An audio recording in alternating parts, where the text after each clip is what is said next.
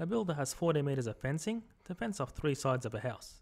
And what is the maximum area of the land that can be fenced off?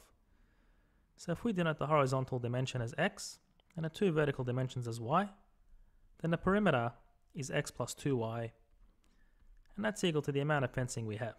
So 40 meters, and because we're asked for the maximum area, well, the area is x by y, and we can substitute for x, so we can write this as 40 minus 2y by y.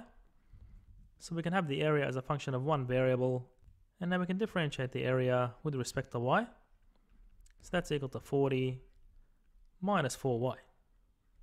And then setting this derivative to 0, we get y is equal to 10 meters. And substituting for y, we can get x is equal to 20 meters. So therefore the maximum area of the land is 20 by 10 or 200 meters squared.